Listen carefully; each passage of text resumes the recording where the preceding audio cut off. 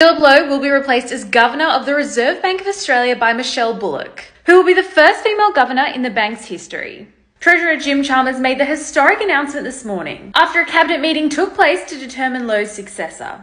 Philip Lowe's term as RBA governor is due to expire in September, and RBA governors are generally appointed every 7 years, but the most recent two have had their terms extended by 3 years. During his time as governor, Philip Lowe faced heavy public criticism over his aggressive interest rate hikes, raising the official cash rate from 0.1% to 4.1% in just over a year. Philip Lowe was paid roughly $1 million per year for the role, and said during a speech last week he will do his best to support his successor should he be asked not to continue.